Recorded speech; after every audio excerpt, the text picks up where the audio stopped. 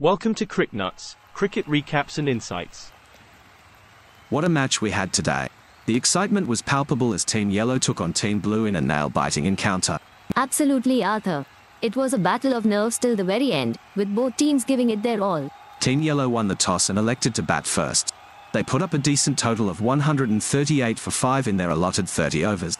The bowlers from Team Blue did a good job of restricting the opposition, with Om Vyas and Dharshan Vijay picking up crucial wickets.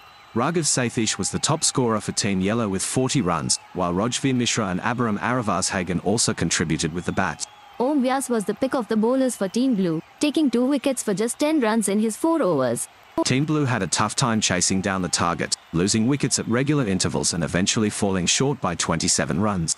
Hamza Shahab was the lone warrior for Team Blue, scoring 35 runs, but he didn't get enough support from the other batsmen. Harshit Gandhi was the star of the show, taking 5 wickets for just 14 runs and helping Team Yellow defend their total.